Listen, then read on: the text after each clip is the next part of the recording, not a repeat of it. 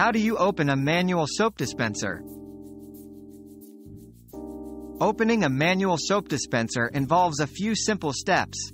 First, locate a push button or a lever near the top or at the bottom of the dispenser. If it's a push button model, press firmly until the cover releases. For lever models, gently pull the lever in the direction indicated, usually downwards or towards you, to unlock the cover. Next, lift the cover carefully to access the soap cartridge.